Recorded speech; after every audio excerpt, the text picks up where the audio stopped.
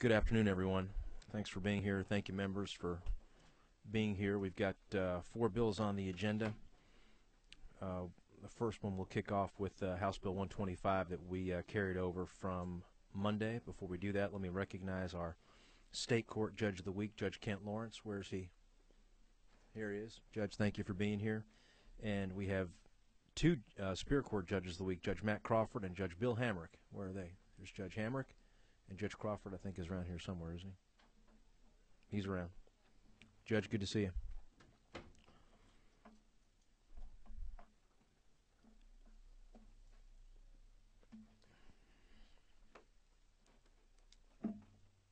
Mr. Hightower. Chairman, I appreciate you allowing me to present this bill today, members of the committee. I bring before y'all HB 125, just so we're clear on which one we're working from. It's LC 2955558S. Give you guys a little bit of history of how this bill got to me. This originated when I had a couple of constituents come to me with some licensing issues. They were needing to renew their license, professional license. One was a plumber, one was an electrician, and they were getting, they were getting a little close to their deadline, and both the gentlemen were worried that if they didn't get their renewals, their license renewed in time, that they would not be able to provide for their families. So I then got in touch with, contact the Secretary of State's office and got these guys taken care of, got their license renewed so they could continue working for their families and doing their work as they do every day. Shortly after that, the Secretary of State's office contacted me and said that they understood I had a grasp of the issue that was before us and before the Secretary of State's office, which is this: they have become inundated with license renewals based on some legislation we had passed a couple years back. This was an unintended consequence that no one really could foresee, and they asked if I would be willing to work with them in making a couple of changes that would fix the problem. And I jumped on board and said that I would. And that's where this bill originally came from and stemmed from. I'll walk through the bill with everyone, and then at the end, if obviously you have any questions, Mr. Chairman, I'll be glad to take those. As we walk through, do you want me, Mr. Chairman, you can kind of tell me what you want me to do. I can just go through what changes we've made, or just walk through it step by think step. Since every member of the full committee didn't have the benefit of the subcommittee experience, let me ask you just to walk through it from 30,000 feet from a subject matter standpoint. Okay. After that, I'll probably ask the subcommittee chair if he has anything to add or subtract, and then we'll do a round after that. If you look in Section 1, what we've done there is change the definition of physical performance of services. We've opened that definition up a little bit. The way that it was being interpreted by others was the physical performance of services was really only being applied to, I believe it was, the roads and buildings. And this new definition will encompass us to get a much larger scope of physical performance of services, which is what it was meant to do originally. Looking down, I had a question of what was changed on this sub from when we were in subcommittee. One thing that we did change is we changed the dollar amount. When you go under physical performance of services, it says using a bidding process or by contract wherein the labor of services exceeds $2,499. When it came out of subcommittee, that was $500.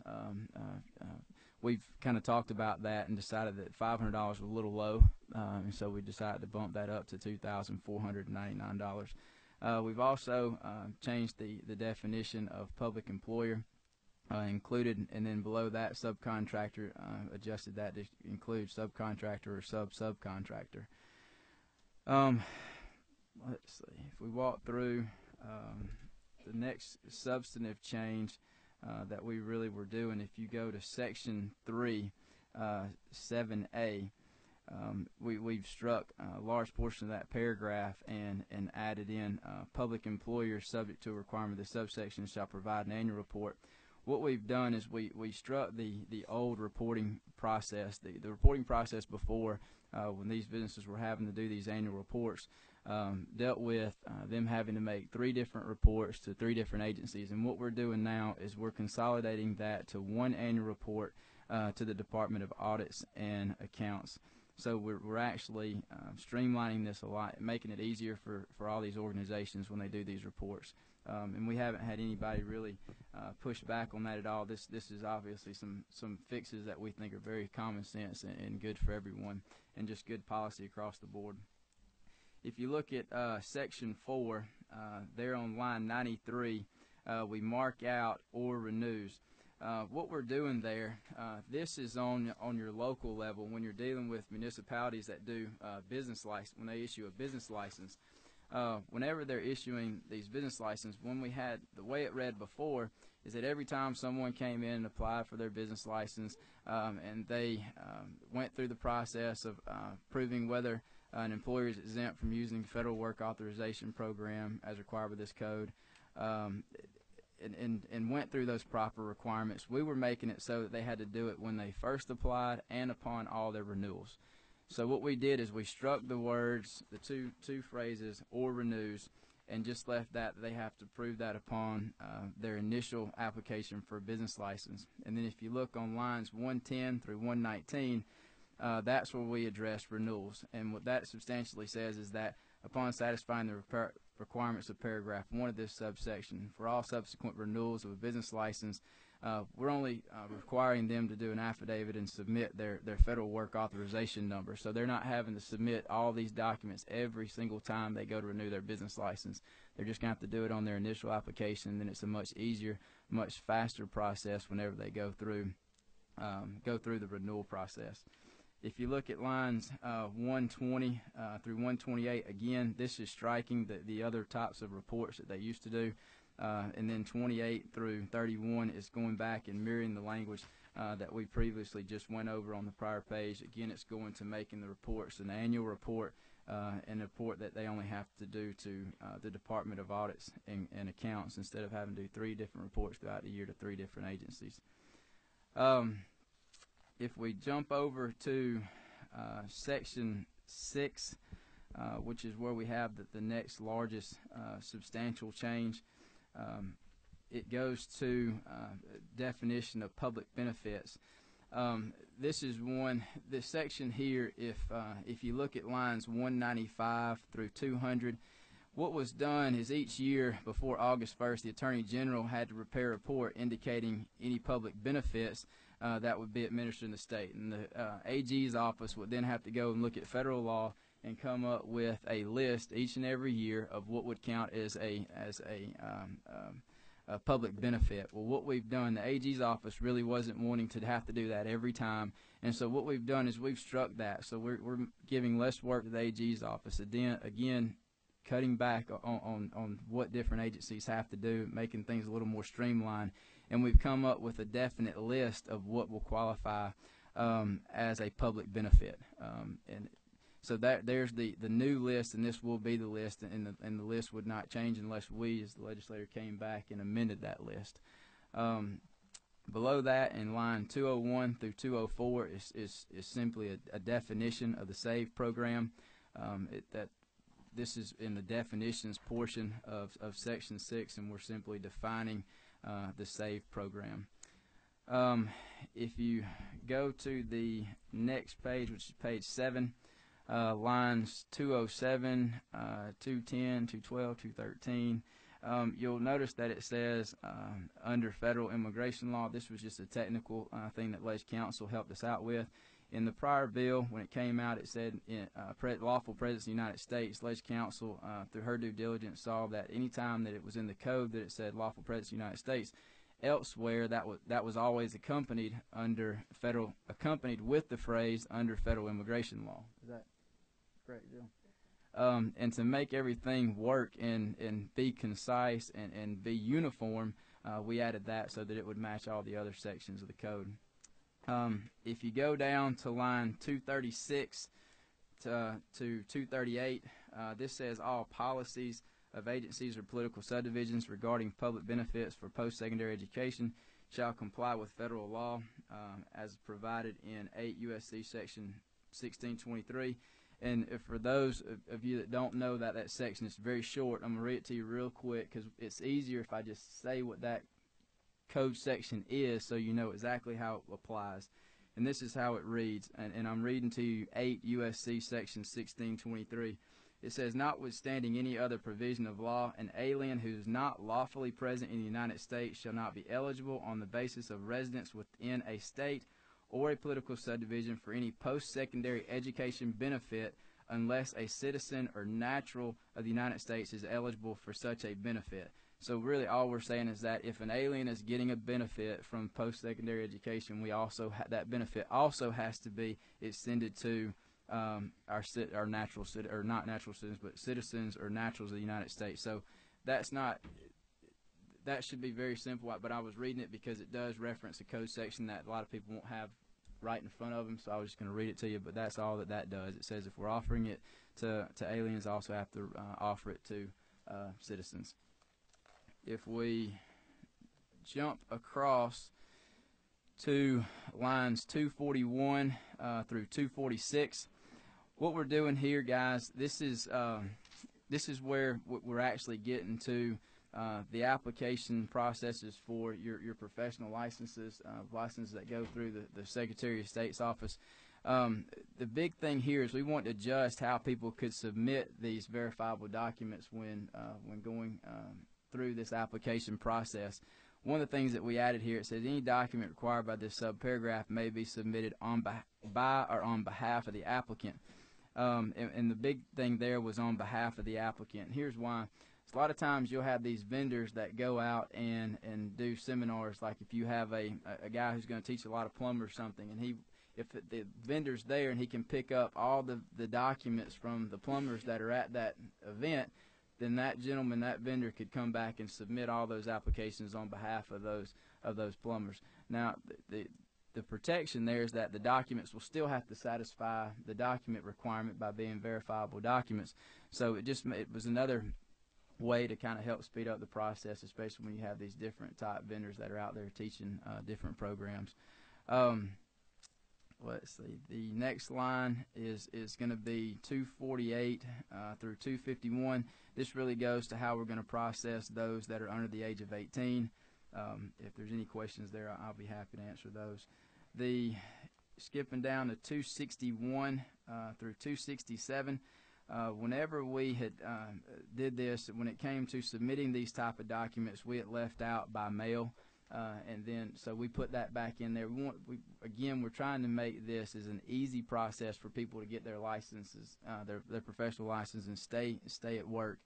So we added that a person could submit these documents by mail or electronically. Then we added a little bit of language that says, for purposes of this paragraph, electronic submissions shall include a submission via facsimile, internet, electronic texting, or any other electronically assisted transmitted method approved by the agency or political subdivision. If you look at lines 269 through 274, this is the section that was really clogging up the Secretary of State's office. What was happening, again, it's very similar to what we're doing for the municipalities on the local level. Whenever these people were coming for their professional licenses, they were having to present verify all these documents to prove that they were here lawfully, that they were citizens of the United States. And they were having to do it not only on their initial application, but also on their renewal. And the thought pattern that we're going through here is if you've already proven it once, why make you have to go through that process again and again? I mean, this is just good government, guys. We're here to make this more efficient and keep our constituents employed and at their job. And so that's what number 4 does. It says that the requirements of the subsection shall not apply to any applicant applying for or renewing an application for a public benefit within the same state agency or political subdivision if the applicant has previously complied with the requirements of this subsection by submission of a sworn affidavit and a secure and verifiable document as defined in Code Section 5036-2, establishing that such applicant is a United States citizen. Now, the very last portion of that is very important, establishing that the person is a United States citizen. This one and done, so to speak, application and renewal process is really only going towards U.S. citizens. If you're not a U.S. citizen, you would have to submit all your verifiable documents to prove that you're in our country lawfully each and every time, okay? because your status in our country could change. So if you upon renewals for non-citizens, you would have to continue doing those documents every time, and that's appropriate because their status could change here. Let's see. If we go towards lines 293 through 297, again, this is going back to the reporting requirements. We're changing that where you only have to make one annual report, and you only have to make that report to one agency, which is the Department of Community Affairs. Again, and just for everyone to see, under lines 280, 281, and 302, again, we added, from when we came out of the subcommittee to now, we added under federal immigration law, just because that is a technical change that needed to be made to make this uniform with the rest of the code sections. The next big change is going to be under section 7. If everyone will go to lines 355 through 363, what you have there, let me give you a little bit of background. We have had, since the immigration reform came through, which I was very much in support of when it happened, but anytime you do any type of large reform, there's no way you can know how everything's going to be implemented once in practice. And this is one of the things that we found that was being abused.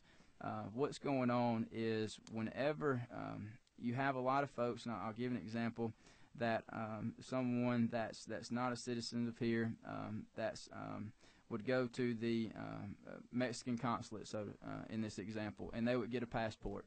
And then they were turning around and trying to use that passport to prove that they were lawfully here within the United States.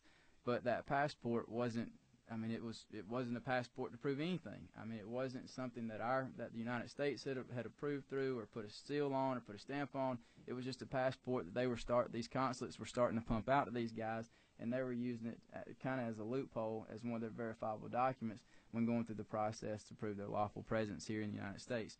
So all this says, we're not saying that you can't use those passports. We are saying that in this term, it says the term secure and verifiable document shall not include any foreign passport unless the passport is submitted with a valid United States Homeland Security form, and then it goes through the different form numbers there, or proof of lawful presence in the United States under federal immigration law, a birth certificate issued by a foreign country unless accompanied by a passport submitted with appropriate immigration documents, including visa and other United States Homeland Security forms, and then again it gives those forms. So this was just a measure to plug a very much needed loophole that people had found and were then abusing the system. If we go down to 374 through 378, this again goes towards language on how to submit these documents. We added again the by mail, electronically, and again, as before, this was just to expedite the process and how people can submit these documents, and coming up to speed with our current technology and the fact they could do it electronically. Going out to Section 8, Section 8 goes through all the reporting requirements. The reporting requirements, again, when I mentioned several times, about 3 different sections in the bill go towards reporting, and now we're making it where it's one report, one time a year to one agency, and this goes through what's going to be required in that report, and what we're going to be looking for in that report, and who they actually have to make the report to. So. Let me ask Chairman Ramsey if he has anything to add as chairman of the subcommittee. Not much, Mr. Chairman. I just first want to tip my cap to the author of the bill, Representative Hightower. He's done yeoman's work on this. It's been a pleasure to work with him on it.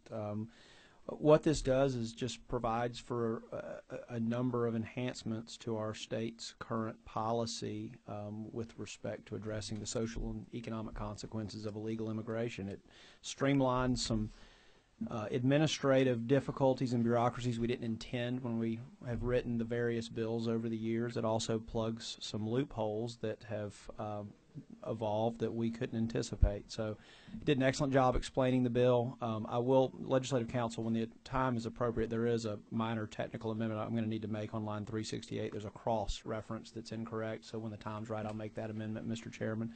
But really just want to say I fully support the bill, really appreciate the author's work on it, and look forward to moving it on to the floor. Thank you. Questions from the committee for the author?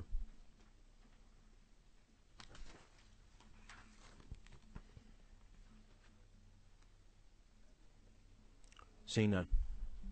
Thank you, Mr. Hightower. Let me call on Deborah Nesbitt with the Association of County Commissioners of Georgia, or Michael McPherson. I'm not sure.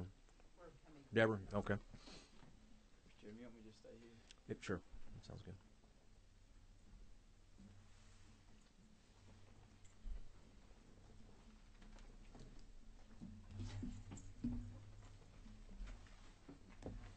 Mr. Chairman, members of the committee, I'm Michael McPherson with the Georgia Municipal Association. And this is Deborah Nesbitt. Deborah Nesbitt, ACCG. We feel that the bill streamlines reporting and reduces affidavits for our citizens, so we support this bill.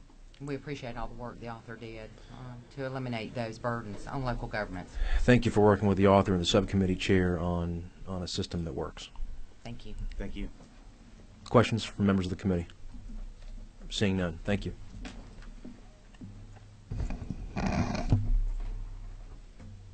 Mr. John Barber with the Georgia Association of Realtors. Thank you, Mr. Chairman. John Barber, the realtors, on behalf of the 26,000 realtors across the state. Okay. Appreciate the author's work on this. I think it's very good public policy. I like the plumbers and electricians that you mentioned. Realtors don't have timely access to licensure renewal. They don't sell, they don't. So we're in full support. I really appreciate the work of Representative Hightower and ask for the support of the committee. Thank you. Thank you, Mr. Barber. Mr. D.A. King, representing himself.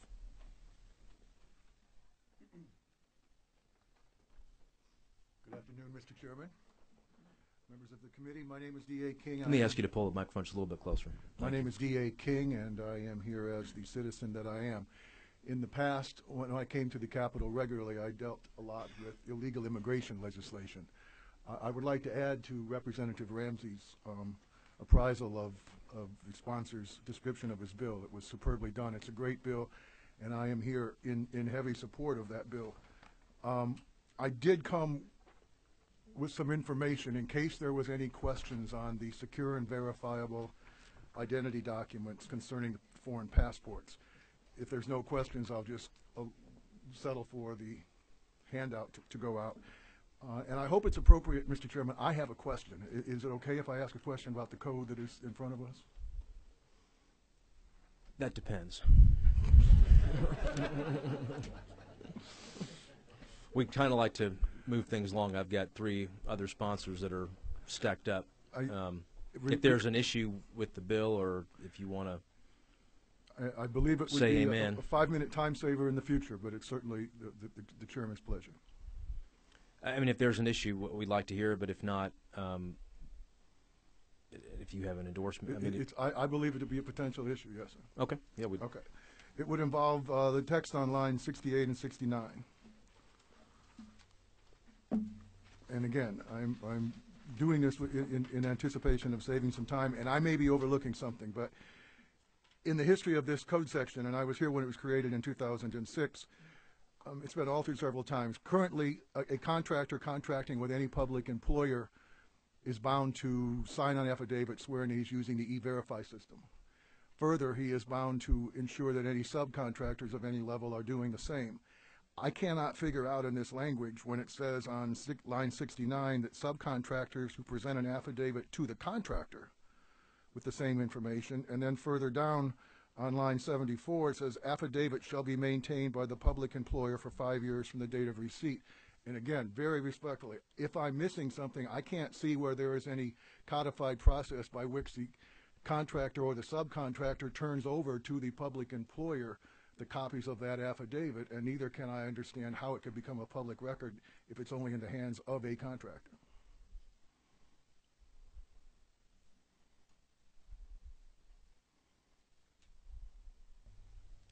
Does the author or Mr. Ramsey want to address that? And if not, maybe it's something we'll just take under advisement in the context of a modified structured rule if necessary. I think I would have to read the rest of the code all around it, and I don't think it's something we can answer on the fly here. I think it's probably something as it moves through the process. We've still got plenty of opportunities along the way to address the issue. I would suggest we move forward and put a little time into researching the issue and deal with it. I agree. I appreciate the time very much, sir. Thank you, Mr. King. I see no one else signed up to speak on House Bill 125. With that, we'll take it back into the committee. What is the pleasure of the committee? Mr. Ramsey.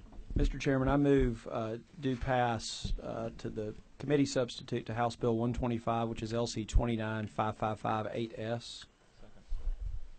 Well, let me also say to members, I think you also had in your file a letter from the Georgia Chamber of Commerce and the letter from the National Federation of Independent Business on the bill, just to make sure you have those as well.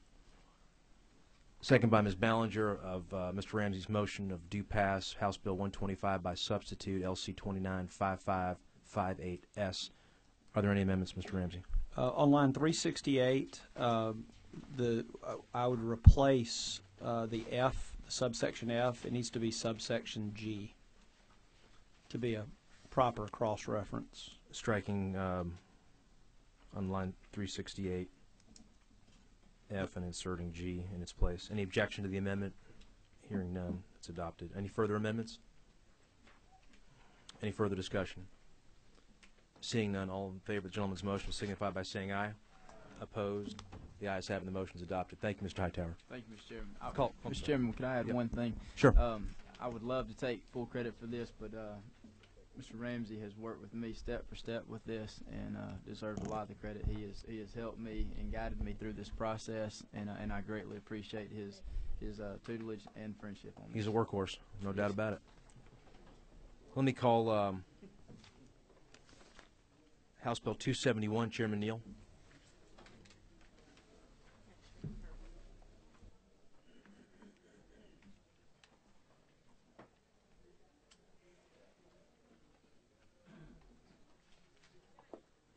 Mr. Peake and Mr. Caldwell, I anticipate calling Representative Peake's bill after, and then Mr. Caldwell, I don't want you to have to sit around. We can take your cell number and text you when we're on the 5-minute warning. Nowhere else to go? Okay.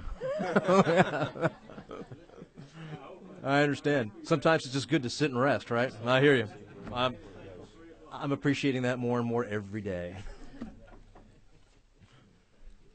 Chairman Neal. Thank you, Mr. Chairman. Members of the committee, I have House Bill 271, and I am proud to say that House Bill 271 has been finally worked by the subcommittee, and we're looking at record restriction, and we have, as far as I know, everybody has reached consensus on this one, and we should be in good shape with it. There's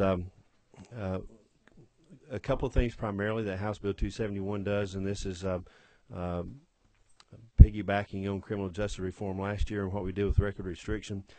Beginning with line 12, it clarifies a little more specifically what is eligible for record restriction in a case where an offender was charged with a felony and convicted of a lesser offense arising out of that underlying transaction or occurrence. Is the way we passed it last year. We just wanted to make sure that it was a little bit more specific, and if the lesser offense is, if the misdemeanor that they're convicted of is not a lesser offense of that felony charge, they will be eligible for restriction according to the language that we have before us.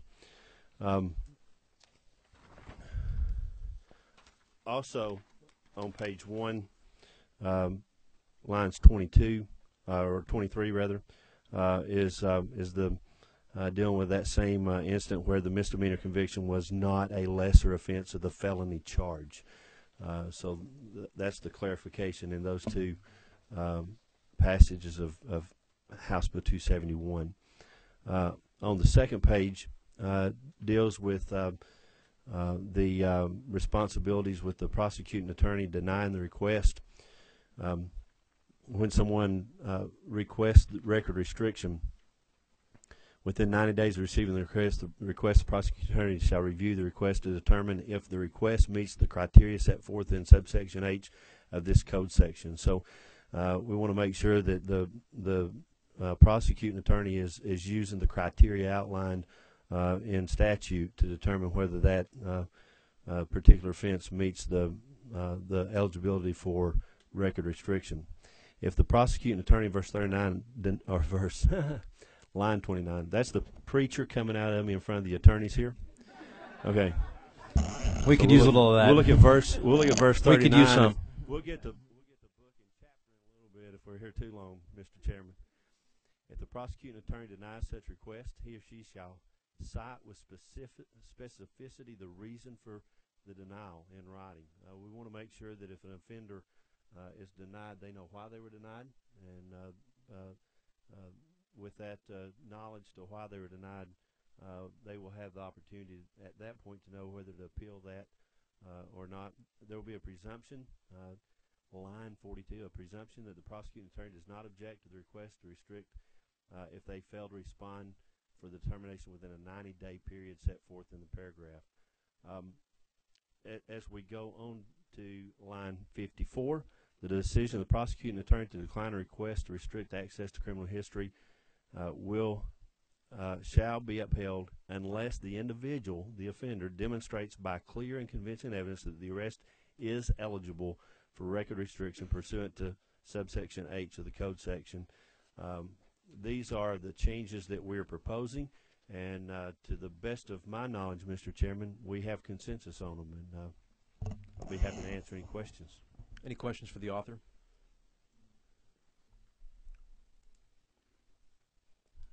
Seeing none. Mr. Spejas. Did either the state or the Superior Court judges have any comment on this from a process standpoint? Judge Lawrence? No.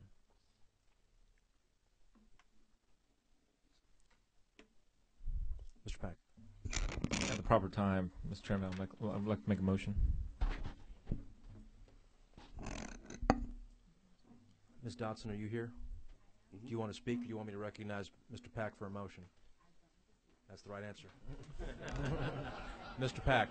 Thank you, Mr. Chairman. I hereby move do pass HB 271, LC 295536, substitute.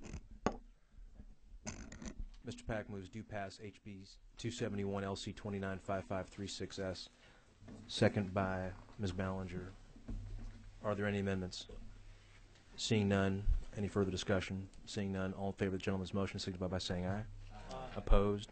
The ayes have it. The motion is adopted. Thank you, Mr. Chairman. Appreciate it. And to the subcommittee, Mr. Spejas and Ms. Dotson, everybody that worked so hard on this, great work, and thank you all so much. Good work going on today. Mr. Peak.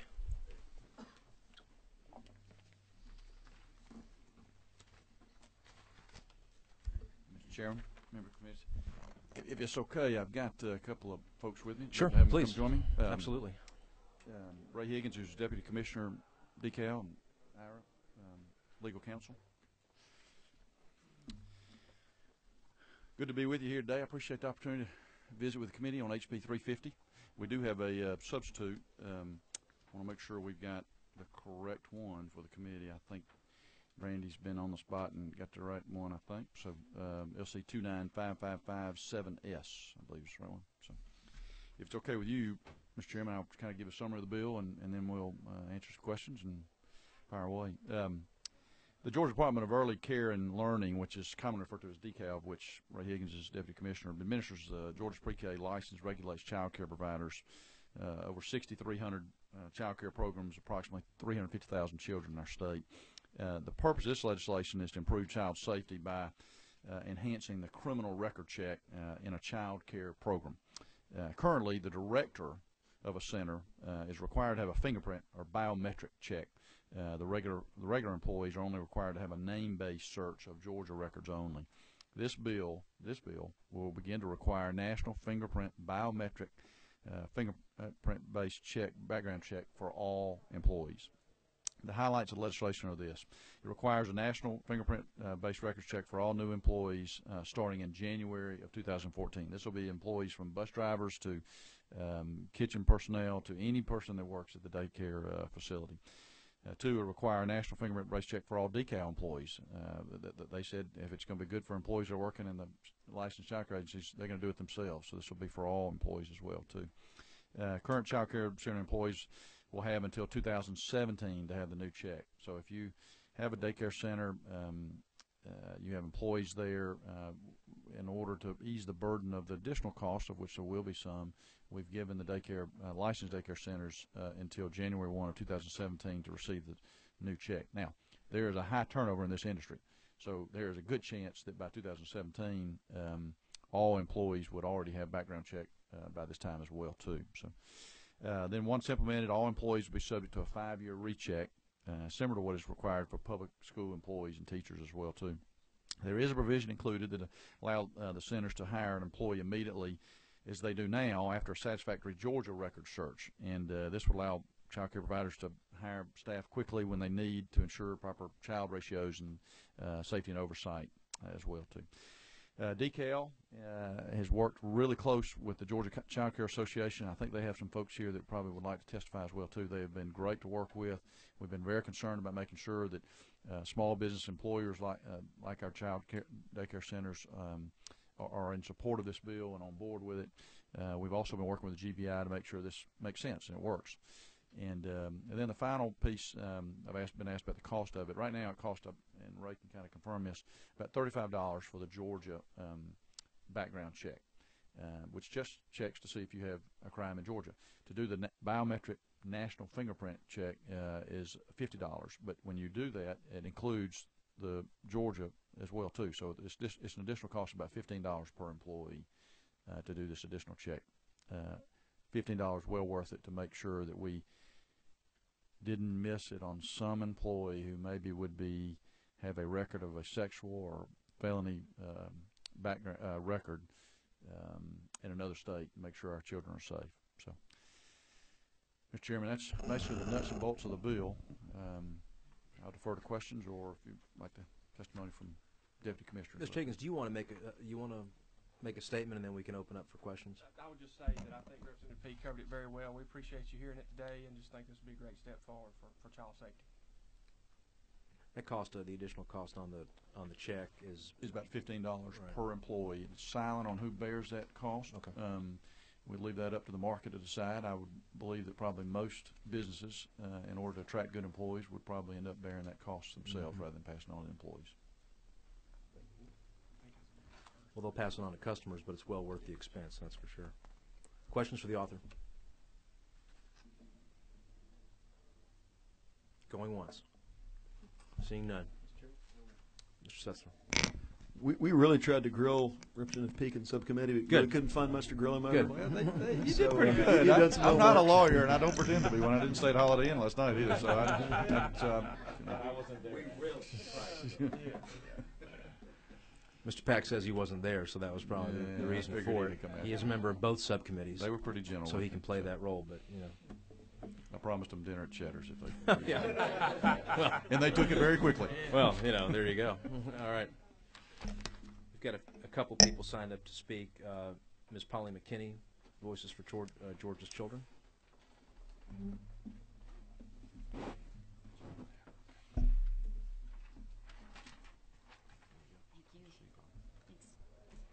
Hi, I'm Polly McKinney. I'm with Voices for Georgia's Children, as you just heard. And we support HB 350, and I'll make it brief because I know it's a long day for everybody. Thank you. We think it's really important to get past the state background checks to federal checks, because you don't even have to be present to have a state background check done, because it's a name and social security number. You can just fax it in. The other thing is 26 other states do background checks for their birth to 5 populations. We think that's really important. Georgia does a national background check for K-12, and we think that the little guys should have just as much security as the big guys.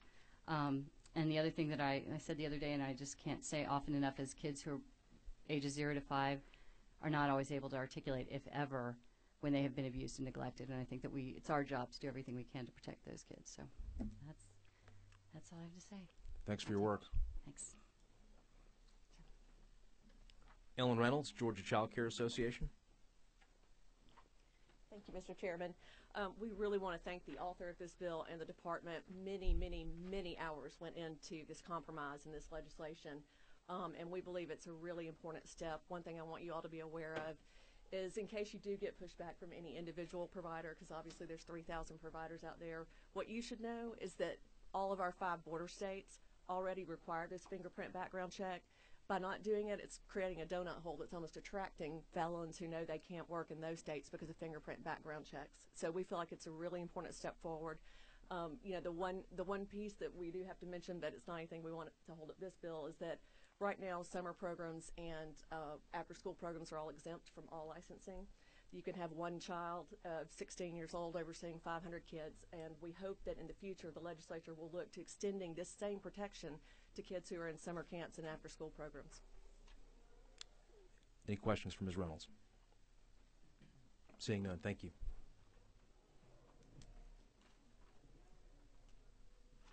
Pamela Perkins Karn, is that right, with the Interfaith Children's Movement?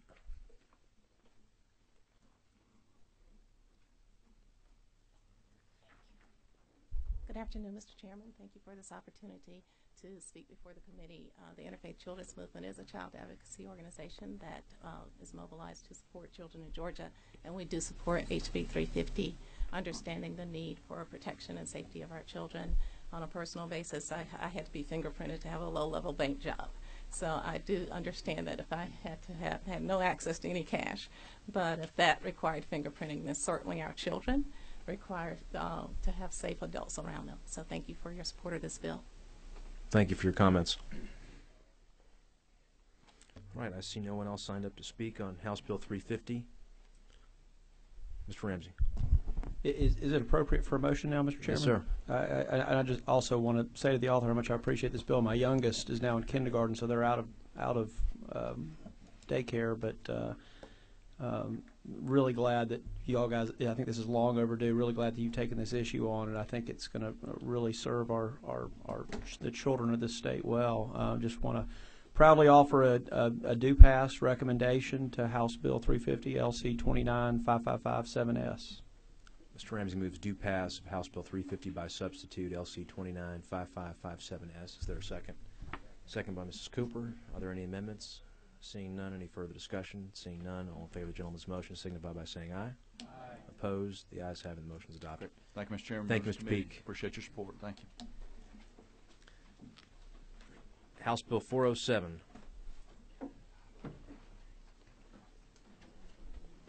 Somehow, Representative Caldwell, I see Representative Powell on, but somehow Representative Caldwell's here. Did someone lose a bet, or? Yes, sir.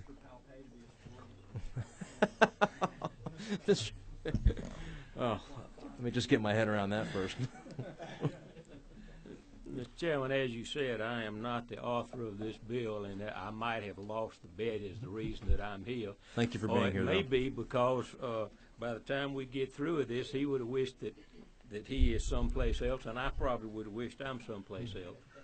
But be that as it may, he asked if I would present this bill, and with me here today is Mr. Harris Blackwood, who's Director of the Governor's Office of Highway Safety, and they're certainly in support of this bill. This is not the Governor's bill, but he is aware of it and supports it, and also here in capacity to help answer questions if there are any is Senior Judge back here with us, Kent Lawrence, who is also now working as an advisor with the Governor's Office of Highway Safety. And I might also say that Mr. Les Hammonds of Driver Services is also here, and they are also in support of this bill. What I would like to do is just give an overview of what this bill is about, and then if questions, of course, these gentlemen would be more expertise to answer it than I can. But basically, everybody knows that Georgia receives federal highway funds to the tune of about $1 billion a year. And by receiving those funds, then we are required to abide by, or at least try to abide by, certain rules and regulations they have concerning rules of the road. And in this respect, having to do with drivers who have been convicted of at least the second or third or subsequent DUIs. Georgia law is not in compliance presently with the amended act of the Highway Safety Bill. And what that bill basically provides is that individuals who have the second or subsequent DUIs on their record are required to have interlock ignition put on their vehicles and certain other provisions. Georgia law as it presently is, while it provides for that, it also provides that we're able to lessen time restraints for somebody to get their license back. And it's also we have some fees that are not in compliance with the federal act. And what it all boils down to is that all this bill does is amends our Rules of the Road Act of basically Title 40 and Title 42 to put us in compliance with the federal act. If we don't come in compliance, we are subject to losing about $25 million, or at least having it set aside into another reserve where the feds will tell us what we can do with it instead of use it for our own purposes. So that's the general basis of this bill. It does not lessen our rules of the road. It does not lessen the conviction for DUI, but it just puts us in compliance basically with time constraints of when you can get a hard license back, as well as in what period of time you can be on probation. And I think I've quoted that correct. You are absolutely correct. And these gentlemen, as I say, know 10 times more about this than I, and that's the reason they are here.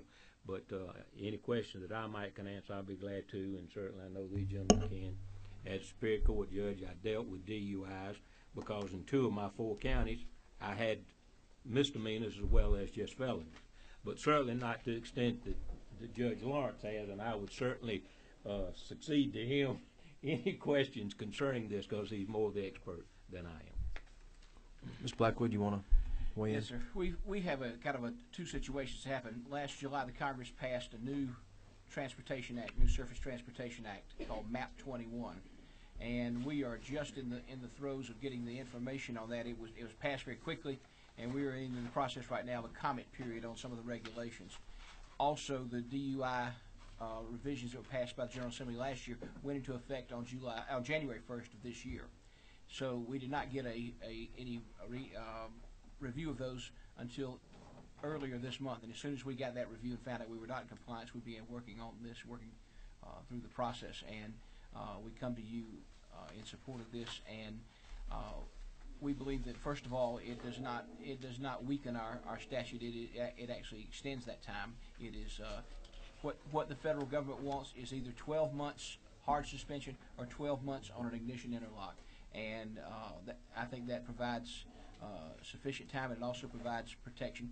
We do have incentives in this for persons who are going into treatment courts. They would have a 45-day hard suspension followed by 12 months on an interlock, and we believe that it is while it came a little unexpectedly, it would be beneficial to the people of the state. Let me just make sure I understand that with regard to after the 6-month suspension, the completion of risk reduction program, or after 45 days of suspension as a condition of probation through enrollment in a drug court program, these are all specifically prescribed in the federal MAP 21 law? The part that is prescribed in the MAP 21 is the 12 months on the interlock, or 12 months hard suspension if they do nothing.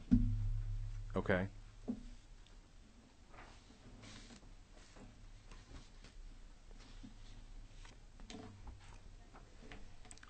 Mr. Hightower. If we look at line 67, the way that it was before, and some of this we're changing from what we just changed last year, correct? Yes, sir. Because last year we had changed it on a second-time DUI. Just a little history, and you probably know all this. Before last year, second-time DUI within 5 years, hard suspension for 1 year. And I mean, no way around that. Then you had to have an interlock device in your car for 6 months. So really your suspension was 18 months. 6 months of that would be with an interlock device. Last year we came in and said if you go through a drug court program, they would lessen that 1 year suspension to 4 months or 120 days. If you enrolled in the program and met these other requirements, then after 4 months you get a limited permit, correct? Yes, correct. And so this is now doing is saying, and I just want to make clear that I understand it, is that we're saying that 4 months, we're making it 6 months, but we're also saying that if they do it with an interlock device in their car, they only have to wait 45 days on the suspension. If they're in a treatment court. If they're in treatment court. Yes, well, sir. the 120, they had to be in a treatment court for that to qualify as well. Yeah, and what that added up to was 1 year. Right. So what we've done is we've made that 45 days hard suspension followed by 1 year on the interlock. Okay, the question directly on 67, I want to make sure I have my mind wrapped around the concepts, but going back to 67, the reason we do 120 days and instead of just putting 4 months there is because different months have different days. Right. Why are we going with 6 months instead of 180 days? I would defer to, I need to. Because I would think we'd want 180 days, would we not? Jennifer Ammons from Driver Services. We could use the language interchangeably. I don't think it would matter for anybody's purposes on this end. Just for me, for clarity, 180 days would be much clearer for me because I don't have to figure out. I mean, as an attorney, when I have clients, I'm not going to email you as much or call you every other month like I do now. Thank you. I'll tell her you said that, by the way. It would be easier for me when I'm dealing with a client instead of having to count 6 months when I start in the middle of the month. You know what I mean? It'd be much easier if I can just say, all right, from today, when you're sentenced, it's 180 days. And I would think we would need to change that to a day. It's 180 days is 6 months. We have no objection. Okay. Did you have anything else? Just to be clear, and this bill, I understand this was one of those occasional legislative fire drills that has to do with federal compliance, and we understand that. But being late is also a dangerous time. I just want to make sure that everything we have in here is a federal mandate. Are there any discretionary changes that are being made here as opposed to strict compliance with a federal mandate? Let me defer to counsel. Okay. Good afternoon again. Afternoon. Thanks for being here. Yes, sir. The only aspect of the bill that is federally mandated is the 1 year block for the ignition interlock. The rest was crafted with input from the members of the judiciary, particularly members of the state court judges council. The starting at the beginning of the bill, the changes on lines 23 through 25 are not federally mandated. That was intended as cleanup. That language was added on the floor of the House about 5 years ago. We've never been able to impose the recidivist fee because the fee was never defined. So that's in there as cleanup. On line 33, that is federally mandated language going from 6 months to a year on the MAP 21 requirement for interlock. The change on line 57 was precipitated by a request from the judges, particularly the state court judges. They would like to be able to offer limited driving permits as an incentive to their accountability court participants, even if those folks have a second administrative license suspension based upon their blood alcohol concentration at the time of the arrest, or if they have an administrative suspension based on a refusal. They were under the impression they had accomplished that last year in Senate Bill 236. It was not. So was I. No? Judge Golick and I have actually had that conversation as well. She's got a list. So that was something that was not accomplished in last year's bill, so we're trying to accomplish it in this bill. As you go down into line 62 through 73, it's just shifting the timeline in making the decision to on what period of hard suspension was deemed appropriate. We definitely deferred to the state court judges, particularly those with accountability courts in their jurisdiction, because of their experience in dealing with drivers and drivers becoming engaged in sobriety and engaged in the treatment process. And we're really, frankly, creating an incentive for folks to participate in accountability courts by creating the differentiation between those who are in one versus those who aren't. Okay. So that's definitely. Sure, Mr. Hightower. Actually, you know what? Let me let Ms. Anderson go ahead and go forward, and then I want to call on some other folks for a round, but I will come back. I think, members, what we're going to do is, depending on how this conversation goes right now, I mean, what I'm hearing is that there's federal mandate in here.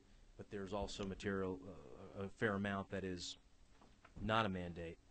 And so, and that's not a crime last time I checked, but I think from a procedural standpoint, what we may do, members of the committee, is given that we're coming up on day 30 next week and our next regularly scheduled meeting is Monday, what we may do, and then may, is use this meeting as sort of a macro subcommittee so that for purposes of full committee consideration. So we may defer action on this today in order to let some of the discretionary pieces of this sink in, allow for some questions and some absorption, and especially in light of the fact that we have potentially a second effort and a second bill going in later on in the session as a placeholder for next session having to do with Chairman Rice's Title 40 study committee from last year. So we want to make sure that the left hand is talking to the right hand. So just for members, you can be aware of how we may just approach that. But please continue, then we'll continue our questions. Scrolling down, line 74 through 84, that's the specific language about ignition interlock limited driving permits, and it does create the differentiation. 45 days would be the earliest the court could approve a permit if you're in an accountability court. Otherwise, it would be the 6 months.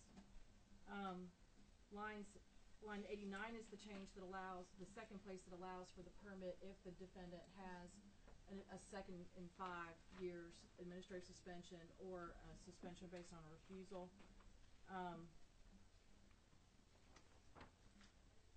Lines 91 through 102 are making some changes to the permissible uses of the permits.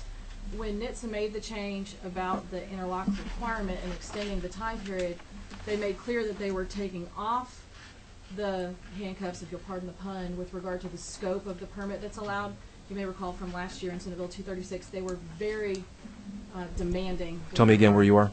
I'm sorry, lines 97 through 107, I'm sorry, 109. They were very demanding about what they would allow for the scope of the permissible uses of the permit and what they would not allow. So we're expanding that because they've taken those limitations off. Line 135 is the 1-year change that is mandated by NHTSA. Going down to lines 146 through really it's the balance through 233 is talking about the procedural aspects of the courts making the interlock requirement a condition of probation. That's something that the courts are ordering, and there's not language in the bill, but there is existing language in the DUI statute that directs the courts to do what is in these code sections. And then Section 4 is the same language as it applies to habitual violators. Habitual violators are individuals who've been convicted of 3 or more predicate offenses within 5 years. So it would be those who have 2 DUIs and another of the most serious offenses, or 3 DUIs within 5 years, applying the same requirement to them once they're eligible for a probationary license. And then we have the effective date.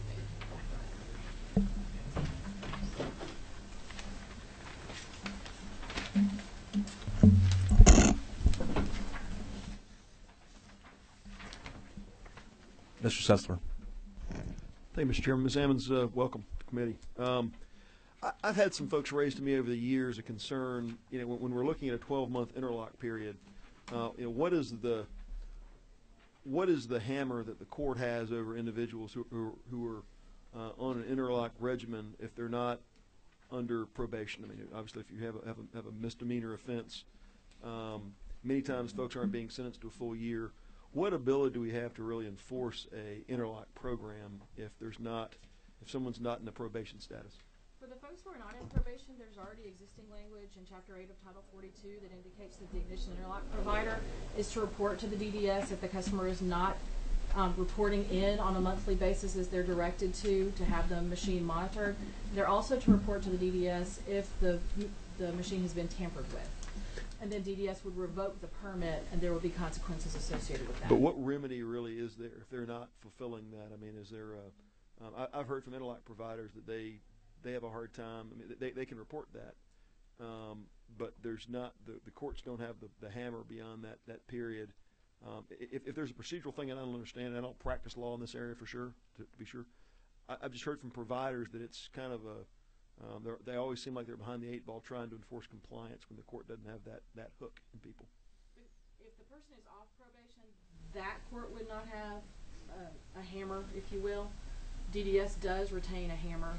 If the person continues to drive and is caught by law enforcement, there are a multitude of consequences, all sorts of criminal charges associated with driving without the interlock. It would either be driving on suspended license or driving in violation of a limited driving permit and the consequences associated with that. But if the person has an interlock device on their car, I've gotten a little hazy on some of the reporting requirements and the check-in and some of that stuff. But if the device is on their car, but they're not fulfilling their timelines, whether it's a check-in with a certain level of frequency, but it's still in their car, what ability do we really have to force them? I know the federal government said go forth and make a 12-month requirement, but are there any sort of self-executing provisions, or do you not then just have to take their noncompliance as evidence for another case that you're going to have to bring against them, so that you're kind of behind every step of the way? If they're not reporting to the provider center like they're supposed to, Right. the provider center reports that to DDS, and DDS revokes the permit. So the consequence at that point is that they can't drive anymore, at least not legally. But there's not a monetary consequence. There's certainly not any sort of incarceration consequence unless they're caught driving within a vehicle that doesn't have the device. So they do kind of, granted, there's some remedies with respect to pulling their license and if they're subsequently caught, but there's really not a provision you can go bring them in and throw them back in jail and, hey, you violated conditions of probation. I think the way that a lot of courts would retain jurisdiction, and I think Judge Lawrence can speak to this because he and I have had this conversation, what they'll do is they'll make the moving violation that is the underlying probable cause for the traffic stop that brought about the DUI charge, they will run that sentence consecutively to the sentence for the DUI charge so that they'll have 24 months of probation, or if there are multiple counts, stack them up. Most of the accountability court programs are going to be more than a year in length, and that's how that they get that oversight over that person for that period of time is by stacking those 12-month sentences consecutively so that they are on probation for an extended period of time. Because the suspension for a second and 5 DUI is 18 months, you would certainly need 2 counts to get you that 24-month window, or at least an 18-month window, where the court would retain some subject matter jurisdiction over the person. So if someone was stopped at a license check, for example, and they looked like they were drunk, or they smelled alcohol, really the only thing you've got on them is a DI. There's no other speeding offense or reckless driving or crossing center line. There's really nothing you could use to kind of stack together. Right. And I don't know in practice if judges use that hammer to extend that to an 18 to 24-month period. I've heard a lot of feedback from the industry that it's a very sketchy thing to do beyond that probation period. Lawrence can speak to that, but I know that was what he told me that he had done in Clark County, was if there was an additional moving violation, they would run them consecutively so that they would have that full period of time with that defendant under their control. I'm certain it varies by jurisdiction. Mr. Ramsey, and then back to Mr. Hightower. Just a couple questions. The first change, line 23 to 25, you suggested this is because, I guess because of a lack of a definition of recidivist conviction, you've never been able to impose that additional fee. So the legislature at one point made a public policy decision: if you're a recidivist, you're going to pay more to get your license restored. So I guess what I would ask you in the time period, and I think that's a public policy decision for this committee and this General Assembly, what I would ask you is to help come up with a way. I'm interested in preserving that additional fee. I think if you are a recidivist, you should pay more to get your license back. So I would ask you, all of you collectively, the author of the bill, to come up with a way to clarify it so you can impose that fee properly between now and when we act on this bill. Just by way of background, we attempted to do that either in last year's legislative session or the year before that, and were advised either by this committee or another committee that was not desired. We can certainly explore that now if the mood has changed. Well, certainly it's something for the committee to consider, but I'm personally not interested in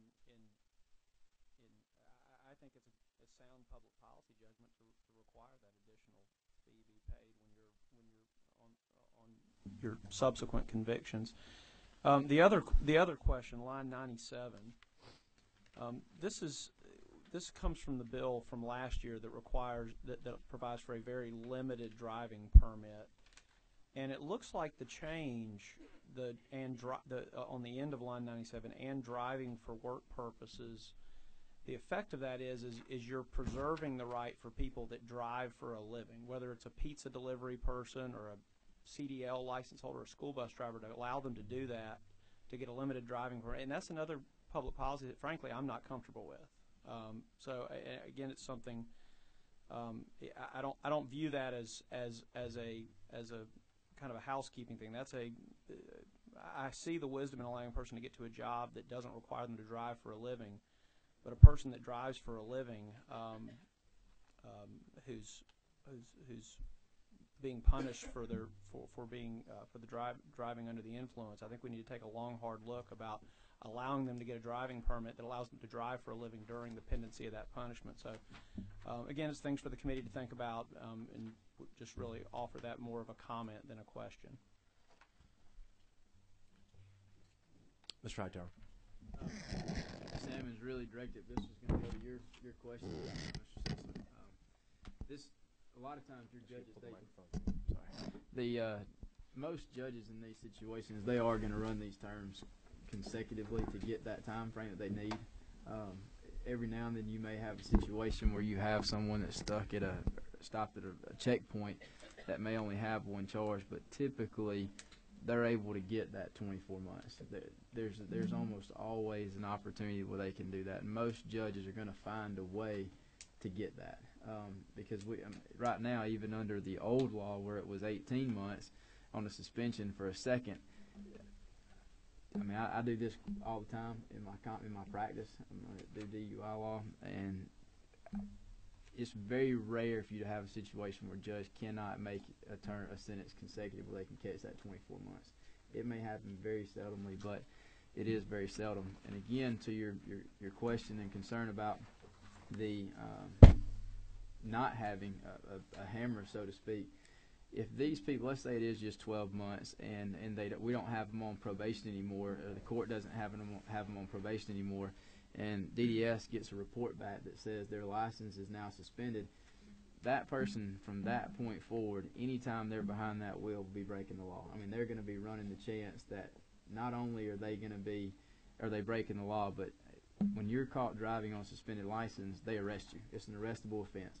So if they get caught, they're taking a chance. They're going to get arrested the moment they're caught, and they're going to go all the way back through the system and get sentenced to a full another year of probation and possibly another suspension. So the hammer is that they're taking a risk upon themselves to break the law, and they will be in violation of the law for as long going forward as they can, because they cannot get another valid license until they fulfill this requirement.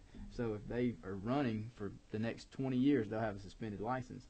It will catch you eventually. You see, that hammer it'll be over their head from the day they get it revoked until they fix it. So that would be the big hammer. It's not one that the court would have, but the law would just be hovering over them, just waiting for the opportunity to land on them. Any further questions for these witnesses? Seeing none, Mr. Blackwood, let me just make sure. I'm still in the process of getting clarity on have-tos versus want-tos.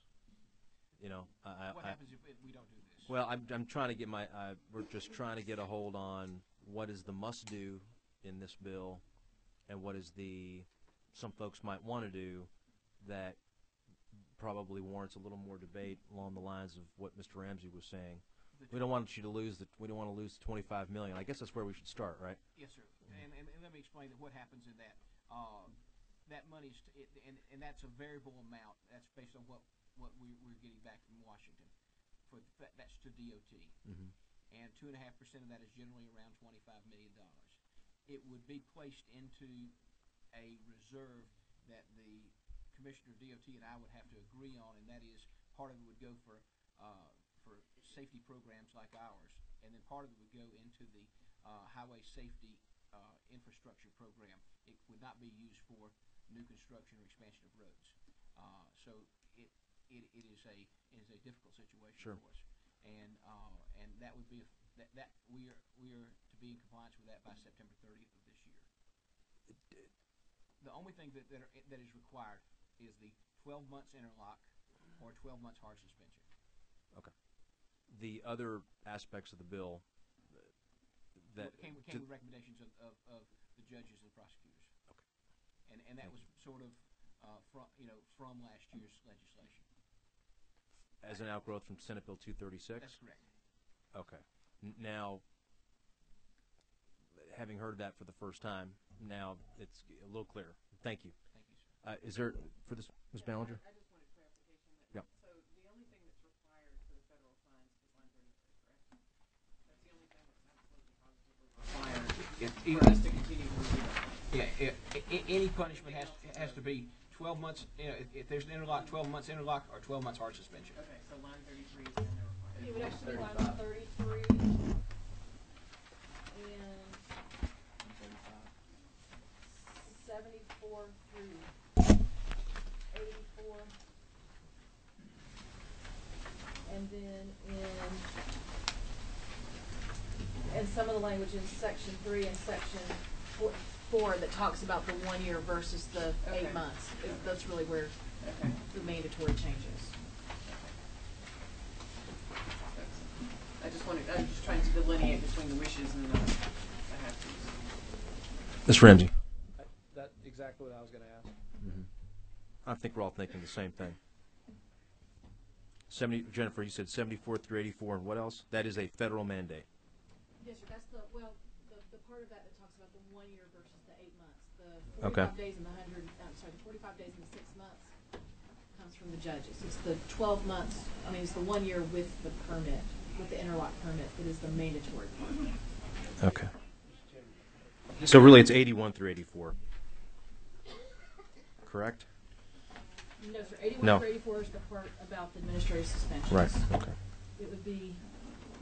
You said 74 through 84. I'm sorry, I misspoke. It was 74 through 8. The part of that deals with the 1 year. The 45 days would be permissive.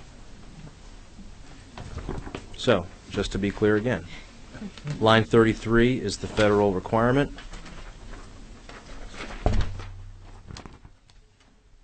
'74 through 80 is the federal requirement. Is that a correct statement? Except for the 45. Except for the 45 days.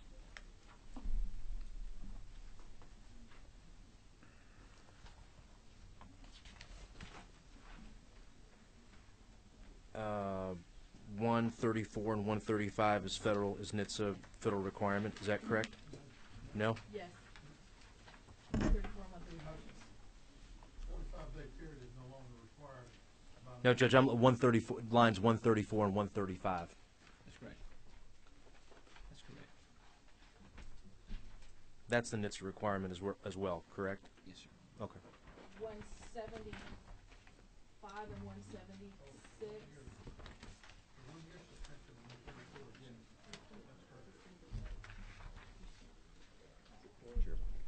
Okay, thank you. I'm sorry, Ms. Ammons, you said? 175 and 176.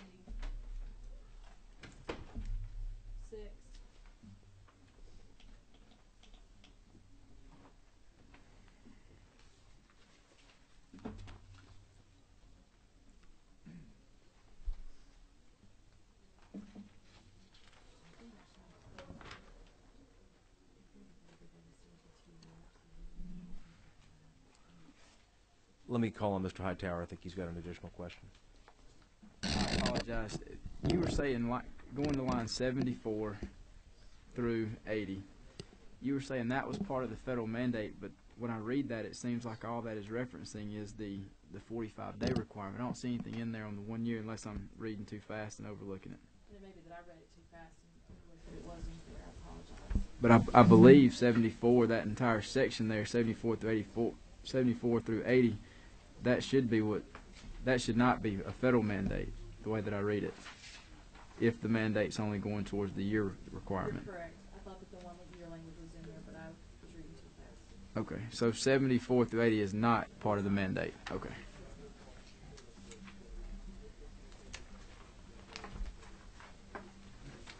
And then in section 4, it has the language in several places, particularly line 301, with the 1-year mandate. But to be hyper-technical, because it's dealing with an habitual violator who's already served a hard 2-year revocation, we arguably would not have to do anything there to be in compliance with NHTSA. Because NHTSA... Could you repeat that again? All of section 4, you're dealing with habitual violators. Mm-hmm. Who've already served a 2-year hard revocation before they're eligible for the probationary license with the interlock. So a hyper-technical interpretation would be that simply by virtue of the hard 2-year revocation for those defendants, that's already compliant with NHTSA, and we would not have to do anything there if we're being very, very technical. If we wanted to apply the same interlock requirement to them as we do defendants with less convictions, which I think would be reasonable public policy, we would need to make the changes and require the 1-year interlock permit.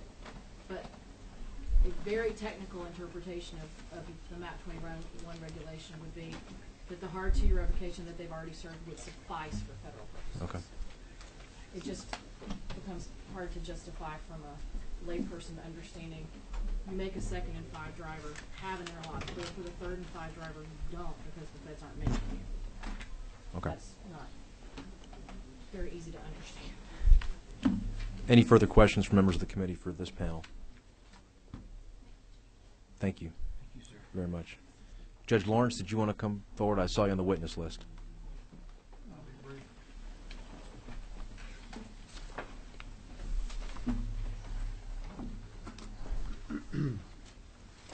The national, first of all, I'm Kent Lawrence, state court judge out of Athens, senior judge.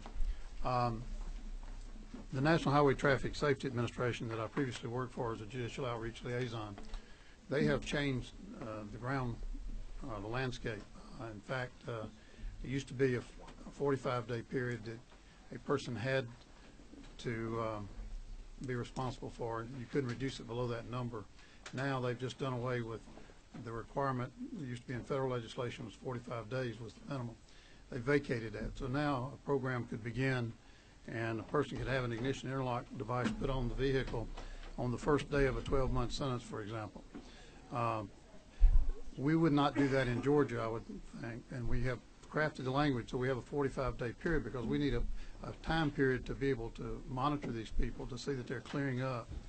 And because it's not unusual, people early on in a program, they're very likely to be using alcohol or other drugs.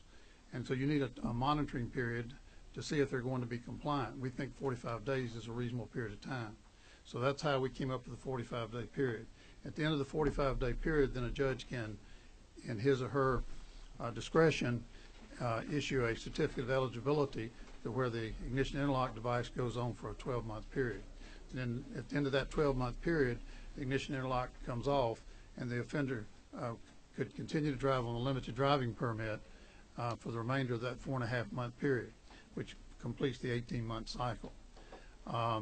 In regard to the locations where offenders can drive to, when we were doing Senate Bill 236, I was told very directly from the lead attorney at the National Highway Traffic Safety Administration, there were only 3 areas that the offenders could drive to work, to school, and to treatment.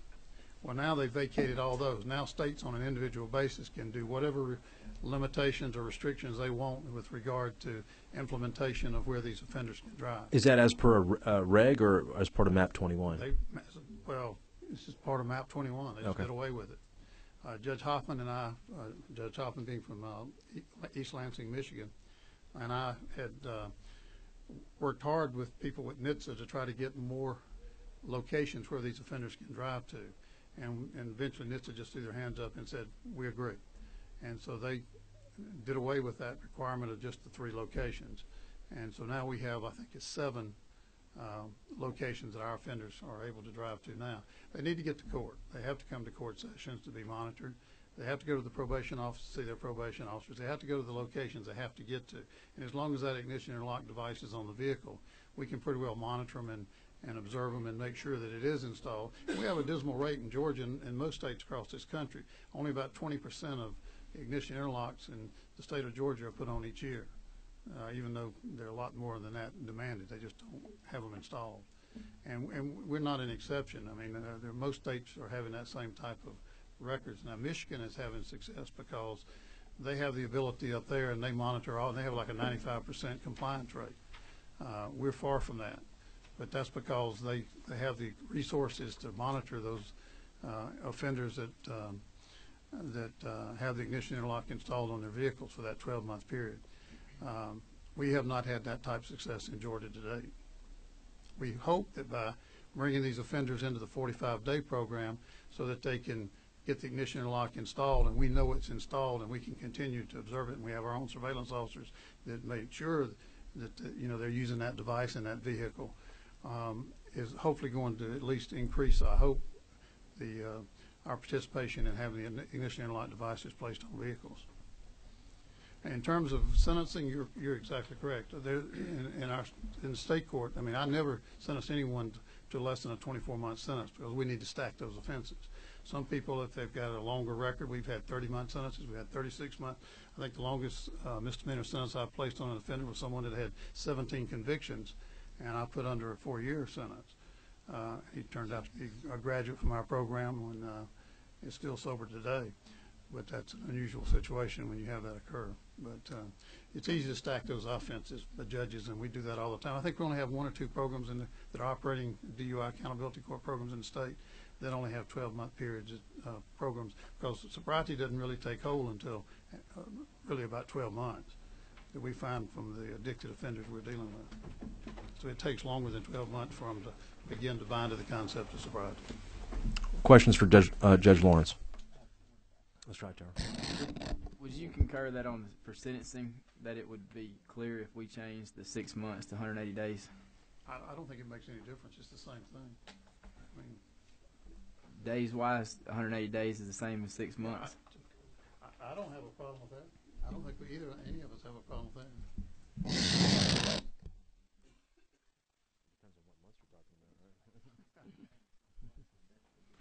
Okay. Any further questions for Judge Lawrence? Thank you, Judge. Thank you. Mr. Spehouse, I see you signed up. Briefly, Mr. Chairman, we're here in support of the things that need to be done to protect that federal dollar. The INTOX, not the INTOX, the interlock device extension, and the other thing that has been talked about to support that. That's the only dog the prosecutors have in the fight here, but we do. In the federal mandates? Yes, sir, in the federal mandates. So that's what we're here about. We don't have anything else in that bill that we got a dog in the fight on. Okay. Any questions, Mr. Spehouse? No, see none. I think what we'll do is we're not going to go ahead and take any action on this bill today. I think the wise course of action would be to separate out, and this goes to the theme that I heard from several members earlier, separate the must-dos versus what some folks want to do. And given the fact that we're generally, if not completely, hearing about the want-to-dos, or both of them, the must-dos and the want-to-dos, the first time today, I think we do well just to step back and study the bill and take a look at the policy consequences of some of the proposals that are in there and weigh the cost-benefit of it. Is that clear to members of the committee? Any questions or concerns about that approach? My sense is that we'll take action on this bill in some form on Monday, which will probably be our last committee meeting, full committee, before day 30, unless non-events in Washington dictate a recess, in which case we may have an extended recess, which is possible. But We're hopeful that's not the case, and my sense is that a continuing resolution will probably be passed, and the can will be kicked down the road.